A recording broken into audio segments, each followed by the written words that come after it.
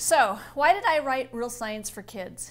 Well, when I was in graduate school, I was working on my PhD in chemistry, and my kids were little, and we decided that we wanted to teach them some science. And I found out it was very easy to teach young kids science concepts like chemistry and physics and biology. And so I decided to really just do an experiment with my own children and write a curriculum that would give kids this foundation, the real elements of science in a curriculum.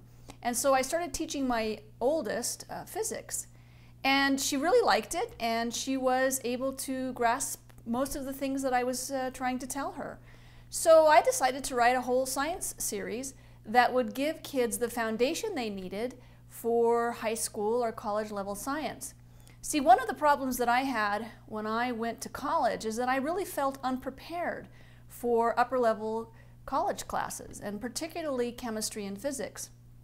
I had done well in high school, and I had taken all of the science classes that my high school offered, and yet when I walked into my first science chemistry class as an undergraduate, I really wasn't very well prepared for the material that the professor was presenting. So after I finished my PhD, I looked back on my education, and it really occurred to me that what was missing were the foundational building blocks for chemistry and physics that I could have gotten when I was much younger. And so chemistry and physics and all of science really is no different than learning a language or learning music or learning math. There are particular building blocks that kids need to have in place before they get to a high school or college level science class.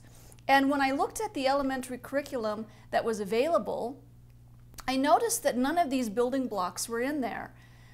Science curriculum for elementary and mid-school students really don't teach real chemistry or real physics.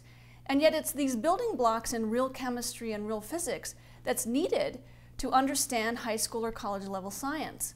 And so I did this experiment with my oldest child, and I taught her some real physics concepts, and I taught her some real chemistry concepts, and it turns out she was able to understand them quite well. And that is really the reason that I started writing Real Science for Kids, and then my friends' kids wanted to use the curriculum, and my friends wanted to use the curriculum, and so from there I launched the company. And Real Science for Kids now is in all 50 states and in many, 50 countries around the world. And we have a number of different products available. We have chemistry, physics, and biology, and I'm currently working on geology and astronomy books. I encourage parents to teach kids chemistry starting in first grade. So my pre-level chemistry is for grades K through 4. My level 1 chemistry can start around grades 4 and 5 and go through grades 6 or 7. And then I'm working on a level 2 chemistry and physics and biology that is for the upper mid-school and high school.